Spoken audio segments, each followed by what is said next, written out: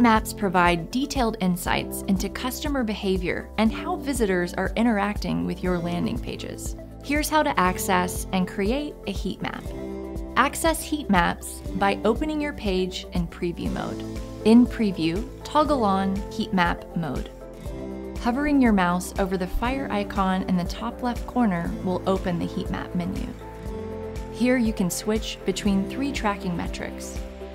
The first is scroll depth.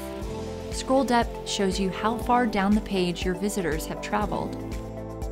Clicks shows you which elements your visitors have clicked on. Mouse movement shows you where on your landing page the visitor has spent the most time.